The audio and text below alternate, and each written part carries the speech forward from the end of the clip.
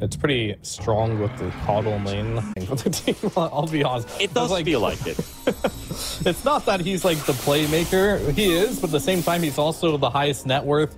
And Crit's keeping mid. And they make this one work out. The raindrops are going to soak up a bit here, but the Inks will stun. First blood imminent, and that op-ed kill is a certainty. However, it does get traded off by Toronto Tokyo with a level 2 magic missile. All right, well, phase shift available, so trade off 1-for-1. To level up, you know, Crit, level 6. he wants to chill. Yeah, they're also paying attention for the 6-minute rune, but if they see a kill opportunity, they will take advantage of it. Save is coming in, though. Coil popped at the same time, and here comes Toronto Tokyo, and op-ed might be the one in trouble, and there goes your puck.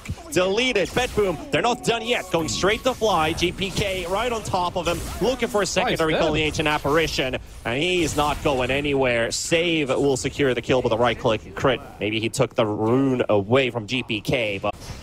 Radiant structure. All right, and if they lose fly mid, which they should, because they just saw a bunch of action they're happening mid now. GPK with Toronto Tokyo. They get a kill onto the AA. op-ed already burnt out that invulnerability rune. Slowly running out of that shield from Tokyo with the swap save. He can get himself to safety. Invis rune popped as well. op-ed, no idea where he is right now. And turning his attention towards the Vengeful Spirit. Save with a big blow. GPK there, but that is not going to be enough to catch the puck. He's already out. Can anybody really match up to Rebellion? It was more about the Nouns and the TSM facing off against each others and see who's going to be taking that second spot. But op-ed with Fly with the help of Crit. It's just a Coddle that they can get their hands on. And BETBOOM is looking to maybe retaliate on this as GPK gets a jump on the Fly. Goes all the way to the back with Pure coming in. Beautiful hoof stomp on 2. And that will delete Rebellion. And that is a lot for BETBOOM to recover. We just traded a summon. They're not going to jump that melee creep, and he's going to pop the Infest. Brewmaster moving away. Swap to cancel out the channel, and Saberlight going to get caught. Orchid pop for the first time. And BETBOOM will take it. And how often do you see op-ed like the same net worth as Saberlight? It's so disgusting that you need op-ed to do well on this team, because Saberlight, I mean, he's the first pick Brewmaster, right? They generally first pick Saberlight. So he won't and they're going to go for Saberlight again. They've got the Orchid pop. AA Blast coming in. Brewmaster low on HP. Is going to be connecting onto a lot of BETBOOM heroes. And they're still stuck with the Soulbind, but there's the Centaur ult to reset. Toronto Tokyo trying to make a run for it, but he's going to get caught by op-ed. They can't really focus on the Centaur, but they can focus on this tower as they brought Arteezy into the midst of the action. Coddle thrown into the air. BETBOOM, they're turning it around with GPK. GPK going very optimistic, but he might lose his life. Gets the jump away just in time. Won't lose his life, and Pure also tanks a couple eclipses. But that tower finally down, and just one casualty from this battle. Yeah, that may have worked if... Well, let's hold on a minute here. Nightfall in a little bit of trouble here. He's going to have to infest, but... Yeah, they probably... Attempt number 3. Third time does the charm, potentially. Nightfall. Out. Okay. Saberlight on the hunt. They've got vision on the Lifestealer now, and op-ed's going to be on his high on his heels, and the coil snaps, and that's a big kill if they can get it. But he rages up, and op-ed loses his life, and so does Saberlight. BETBOOM, they just turned it. They flipped the table upside down. They don't get to kill the Lifestealer. Not even a third attempt will be successful for them. That's a rough life right there. But he only has 3 deaths, though, so we just saw... Tier 2 token, is that the cost of Fly's life? Oh, yes, it is. Turned around to pick the item. Worth it, though. You don't want to give that away. No, not at all. Hitting creeps around the map. Picks up a couple casual kills on them trying to kill him. Always a great turnaround. Pure is going to go for the initiation onto the Saberlight Brewmaster. Here comes the rest of the backup. Throwing in a couple of stuns. Forcing out TPs and a smoke from Rebellion. They're looking to retaliate and answer to this. They see Toronto Tokyo for a mere second. Counter smoke from BETBOOM. And here comes Lifestealer as a range creep on the left side, exiting the triangle, but they already moved towards the Tormentor. But is this an awkward time for it? They see they're coming. Fly's already low on HP. Oh, yeah, it's looking good for Rebellion. Perfect timing for BETBOOM, though. Pick up the Yule's already popped on the puck. Toronto Tokyo will get the Tormentor as well as killing Fly and killing op-ed. And an Eclipse popped by Arteezy. He's feeling a bit of frustration here as well. He can't really get too much done here. So BETBOOM waited for Rebellion to drop low. They steal the Tormentor, steal the kills, steal this area, stealing the game by the looks of it. At least Arteezy still topping net worth, but it's a slight help here. Puck Able to jump around, but actually jumps in with the illusory orb as GPK blocked the other exit. And that's another Abed death. Death number 6 on the puck, and RTZ forced away with crit. Another kill for BETBOOM. Rebellion only... Luna can't really do well. Because, like, Luna has to be able to... The fights need to be longer, but they end so fast. Like, your supports are instantly dying. Your puck is instantly dying in these fights. 2 and 6. Saberlight, he doesn't even have a Radiance yet. Maybe the next timing you see for Rebellion, well, we'll have to save that as Arteezy. Uh-oh. That's not one that you want to give away, but he gets the BKB turnaround, pops the Manta, lives a bit longer, but can Rebellion finally get some kills on the board? Potentially Toronto. Tokyo could be one. Gets caught by the Lucent Beam stun as the Centaurol takes the rest of BETBOOM to safety. So they get to keep Arteezy's life intact. Well, you know what? We see a big smoke coming to Arteezy here, and they're going to have to get up to their high ground pretty soon here, because if they initiate this backline, it's going to be a disaster. They got an avenue to go in, and Arteezy Inkswell up here doesn't find anybody. GPK with the BKB already popped. They're going to go straight for the Grimstroke and find themselves a first opener. Big Infest also being used up. Arteezy eliminates the This is going to burn out. They got the Life Stealer. They got something out of it. They are somewhat spent on resources. GPK pretty low on mana. Kotul, give me mana. Save will give him some, but he's going to get stunned up on the spot. But Arteezy still going to be chased up. GPK right there and into the arms of BETBOOM. Get themselves that secondary kill off of Arteezy's Luna. In that fight, but like those glaives that were bouncing upon him and Pure, I believe, just shredded Nightfall into that fight. As bottom lane, it looks like Saberlight might get caught here, and he's going to go down there trying to cut the wave. I mean, he did cut the wave, but not worth as the... BETBOOM smoking up towards the top half of the map. Arteezy, oh, he's pretty deep in the lane. Save's going to get information about this, and Arteezy, oh man. Not the one you want to give away. He just got alive. He's already dead. Or is he? Turns around the Eclipse, and they will use some extra resources. A Scent Ult, an Infest Bomb, but they make sure he is dead. How much base you have left in that amount of time, right? As they're coming high ground with this freshly completed MKB on the Nightfall. Okay, the DD was taken off by the Yule, so Abed there, very good. But it's still going to probably be a Berg's gone. Could be a good Ice Blast here. And an opener, Saberlight blinks in. They want to maybe get this Vengeful Spirit, but GPK diving in the back line. Crit's going to be falling, and Lifestealer still inside GPK. So that good old Kinder Surprise. Might just take Rebellion off guard. Arteezy's back alive. Just poking the Brewmaster a bit, but GPK, he's out of mana. He's got a BKB. He's got a Coddle as well, at least, to give him that extra. Got a lot of... Save is already running in front with Nightfall and Toronto. Tokyo. Pure is also here, already slowed up by the Cinder Brew. And an Infest Bomb is loaded up. He goes straight behind Fly, gets away with the Agent's Heal Totem, but Grimstroke getting targeted with the BKB popped on GPK. They can't touch him. They will take Arteezy as well. That's a double for Nightfall. And will hunt down the rest of them off the side of Rebellion. Nobody seems to be getting away this time. 3 down, make that a 4 with Abed low on HP. And Saberlight, his Brewlings, slowly running out. Still has that Storm Spirit. That is also now removed, so he's back to safety. A lot of tools indeed. There's a Hex on GPK as well. Not sure how long he's had that, but... You're going to attempt. You're going to get the Manta dodge there. You don't have a stun, remember? Like, you have your silence, but that's why Leicester... Well, Grimstroke found in the back line, so Crit's taken out. What's he doing there? He tried to surprise them with the Soul Bind. That's all I can think about. But Arteezy running away with his full BKB duration. Slowed up right in front of his fountain. Pure wants to make sure he gets caught the Manta dodge onto the stun. He's got the coil coming out as well. But there's just not enough damage to apply. Abed's going to go down. Has buyback available. What good is it going to do? Saberlight, he's about to drop as well. He knows he can't buy back into this game anymore. He's out of money out of it. And he's out for the count for 75 seconds. BETBOOM closing out this game slowly but surely. 100% kill participation in 39 minutes of a Dota game. 1-0 for BETBOOM. That's actually insane. He still kept the 100% kill participation. The Viper. Will they Viper him? He's thinking it. Because like these tangos, as far as I know, don't really hurt the pos 5 that much, but it'll slow you down from your next item timing if you have to keep bringing tangos as a core. Yeah, that is true. That is true. Savin Pure thinking about Fly here with a quick blast off, but that's a no meanwhile bottom lane. Toronto, Tokyo, and Crit battling it out, and Willow not looking too healthy. Walks straight into the arms of Toronto, Tokyo, but Pure takes first blood off of Arteezy Sven in the top lane. And a secondary as Toronto finally finishes off the job in the bottom lane. And I think this goes back to the choice of RTZ picking a safe hero. Oh, they're going a Nightfall in bottom. This hero doesn't stop.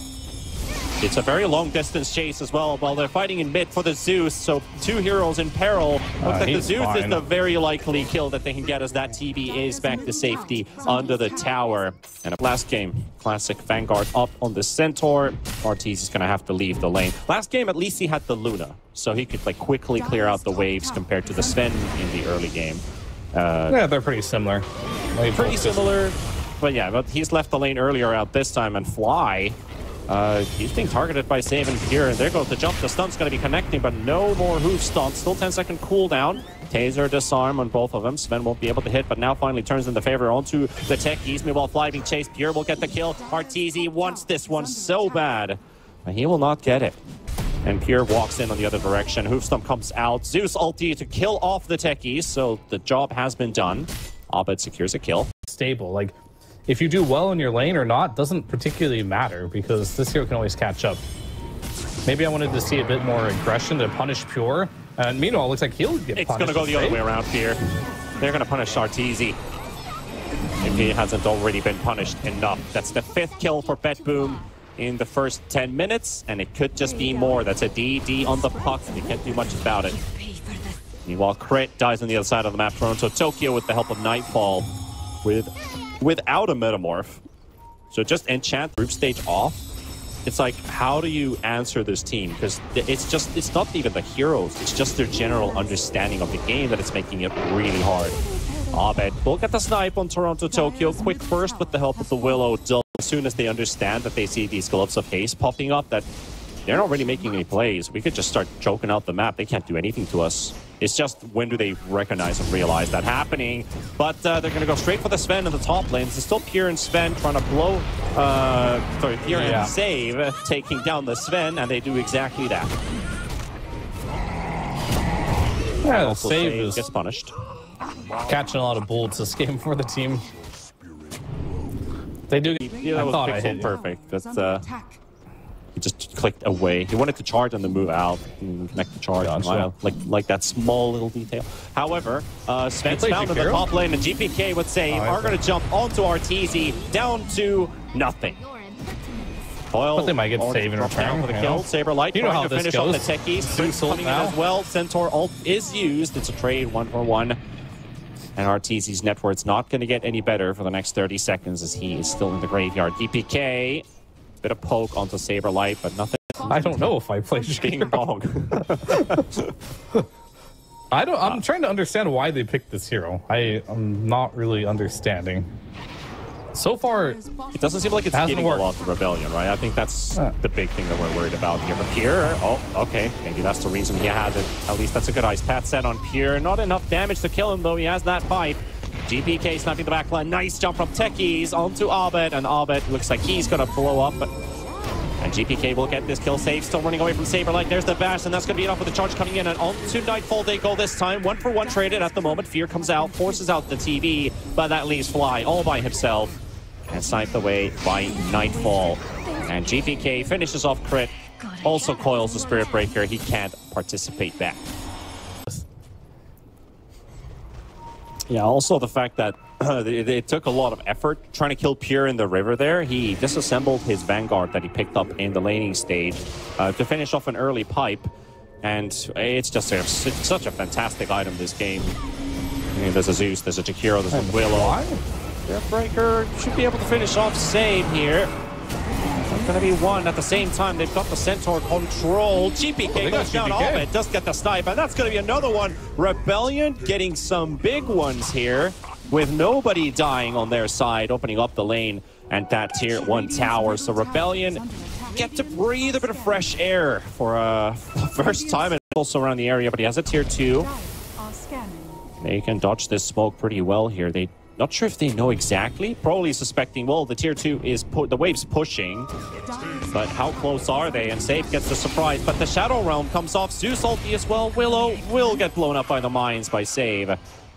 And that opens up the tier 2 tower. Resorted to Saberlight. I guess you could say somewhat of a rat. Meanwhile, actually, Save gets jumped on as they got the Zeus ulti. And they are coming for Saberlight now. Mines placed down. GPK's here. Has the coil and the Aegis. Versus Bulldoze. All right. He went in right when Bulldoze expired. He wasn't even an Octarine core. Trying to hunt somebody, and Pure. That's a very tanky Centaur, but let's see if they decide to go for it. Sven ulti. All right, here we go. Let's see how much strength he can accumulate. He's not going to get to double edge anybody, and he will die. Fly gets the kill. Dire scan perfectly on point. There's only 3 of them down here. GPK finds them, but the jump goes onto the puck first with the ice path laid down. And Fly gets the kill again, as accustomed. On purpose in the game, and you're playing versus Zeus naturally, who's getting really close to that level 20 talent, and that is the talent. Hence why they're doing something right now and smoking straight towards Rebellion. RTZ in the front, and he gets the blink out, but Pure gets the stun on crit. Crit deleted. Just 2 spells required. Coil connecting onto Fly. And he's just going to be another Fly. That's going to be squatted, smacked down onto the ground. 2 kills for BETBOOM. I guess there's a Dragonfly. Consistent, much more reliable in a way. One shot. And he could also join this fight in 6 seconds because Rebellion is marching onto BETBOOM turf. They have the vision advantage though. Crit spotted again. Last time he got deleted. This time Gerald comes out. They got the Zeus ulti. They've got vision of BETBOOM. And here comes Saber. Like 2-2. Goes for the BKB pop on TV. Jakiro down. Hits nobody with the ice pad. But here comes RTZ. Slices away with the ultimate. The gold strength doing a lot of damage onto the TV. But Nightfall still running away. Again. And can't even sunder. Saberlight with the BKB will prevent him from using it. But RTZ is down at the same time. And they are going to have to retreat. They got one big one for another. And again, they're going to have to enter Rebellion's side. Oh no, they're choosing. They got to fight them. They don't have time. Fly's going to die really quickly outside of this Roche pit as he's being targeted, left all by himself. He does get away with the Glimmer Cape. No vision, no detection. And he's out. Saberlight with the BKB, fighting against Nightfall, down to half HP. And here comes Nightfall with his own as well. And they're just going away. RTZ's disengaging. Fly is already down. The Roche pit left for BETBOOM to take. And that fight's it. Rebellion, they're just going to tap out and leave. Oh, Pure found RTZ.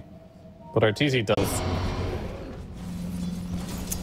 It's just the world we live in. The Rebellion damage that they dealt that last team fight was a bit appalling. It's not a lot that they dealt here. Another BKB used by Saberlight on the save. 1v1. Last time he got killed for trying this one, but now he will take it.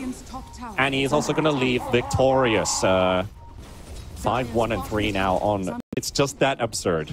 It's You've got a guy insane. with 450 last hits on RTZ, and he jumped them and deleted. Good night, RTZ. He's got by. BETBOOM just marching straight to the high ground. He's got no god strength for 60 seconds either. He's not the real carry anyway. The real carry is in the top lane right now.